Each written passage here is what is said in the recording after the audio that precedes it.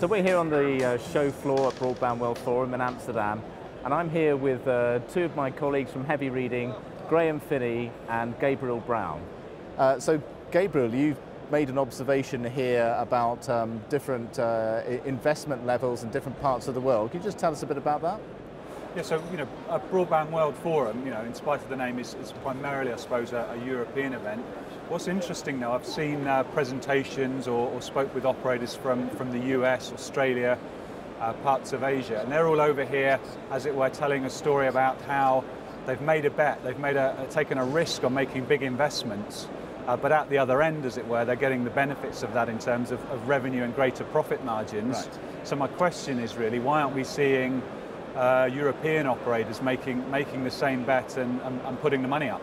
So Graham, do you think there are any particular reasons why there might be lower levels of risk-taking in Europe? It certainly seems that way. I mean, if you look at the company like Verizon, they certainly took a risk when they built their fiber to the home network. Many people thought that it was too big a risk, but they've come out shining from that investment. And in other parts of the world, we've also seen operators take a big bet on FTTH. That's happening in China at the moment. In Australia, it's backed by the government, and the government's certainly involved in some of those initiatives. We're really not seeing that in Europe at the moment, and companies like BT, Deutsche Telekom seem very minded to mine the copper network for as long as possible, yeah, and delay investment as long as possible, and their horizon is much more short-term, I would say. FTTH is a long-term bet. Everyone recognizes it's inevitable, and there's a strong argument for moving to it as quickly as possible, because it's a very long cycle. It's a 10-year at least program. Right. So this whole idea of a catalyst for investment was brought up by Nelly Kroes from the European Commission. And here's what she said.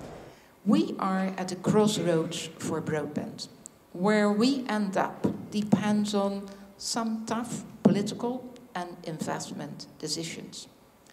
Take the right turn, and we will see the benefit for many decades to come. Take the wrong one, and future generations will curse our missed opportunity. The last few years, we have seen Europe slipping behind in productivity growth. We need to catch up, but how?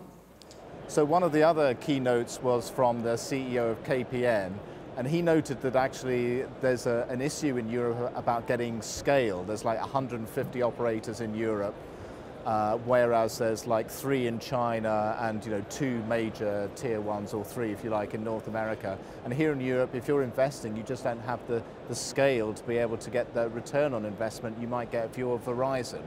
Do you think that's a reason? Is that a sort of fair assessment?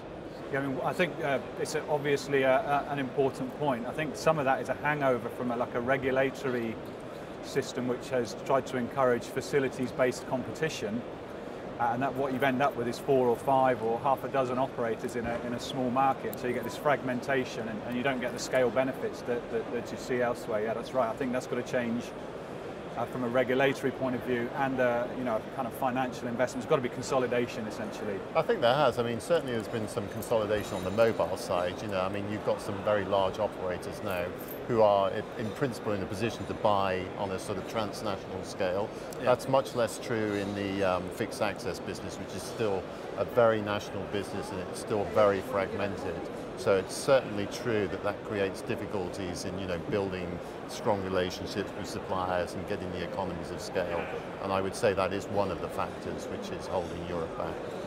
I'd also just note, though, just as a sort of a little bit of a note of caution, is that when you get Verizon and Comcast and these people who are speaking today with a really good story to tell, what we're hearing from here is essentially we're hearing from the winners, those who are on a good streak and they're on a good run.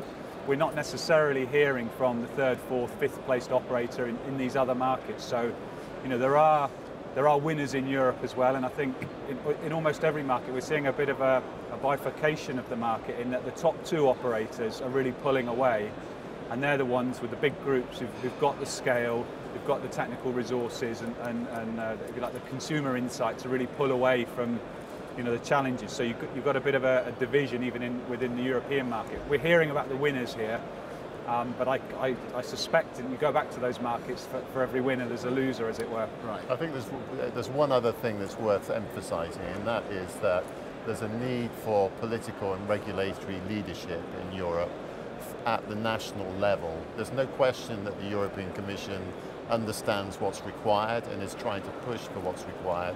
What's missing is the national initiative from, you know, political and regulatory bodies to say we have to get more quickly to, you know, 4G and to FTTH because it's in our national interest to do so. That's really what I think is missing in many countries. So I think it's fair to say that there's a lot of talk about these kind of things, but very little action in Europe in terms of making actual investments, taking risks, and moving to that next stage to create, you know, what is supposed to be a digital Europe. That's right. I mean, just one other thing I would add is, you know, the European Commission is trying to put together this Connecting Europe facility. Yeah. It's a very large sum of money which could actually make a difference. You know, if that's successful, maybe that will start to move the needle. And so finally, Gabriel, you know, we all come to shows looking for new ideas and new technologies, and I understand you've come across a real hot innovation here at the show. Can you tell us what that is? I can indeed, Ray. People are always asking me, you know, I'm an analyst, so it's like, what have you seen that's hot? What are the new services? How are operators doing with advanced services, things like that? But actually, the biggest innovation I've seen at this show is name badges printed both sides.